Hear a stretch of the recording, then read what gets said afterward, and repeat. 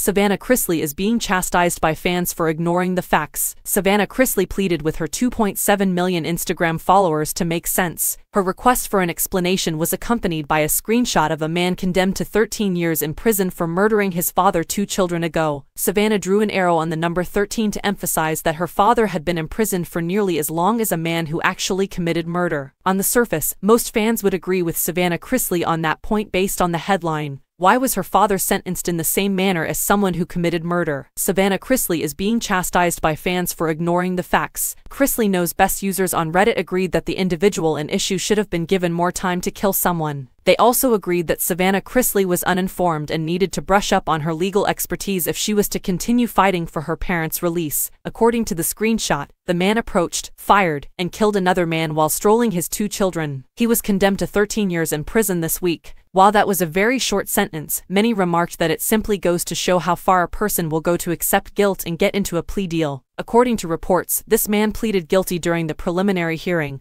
and accepted the plea bargain that was given to him. Todd and Julie Chrisley continue to refuse to enter pleas of guilty to the offenses for which they were found guilty. The couple, as well as their entire family, maintain their innocence, and the federal judge admitted they were sentenced to a total of 19 years in prison for failing to admit guilt or show any remorse for the crimes they committed. Here's what some irritated fans had to say. I agree that this individual was sentenced quite lightly, but he also admitted it and accepted the request. That is the difference between her parents' case and this one. Admitting guilt goes a long way. I'm not sure why this is so difficult for the Chrisley ladies to understand. Admitting guilt while taking a plea agreement helps minimize time served. So what's so difficult about it?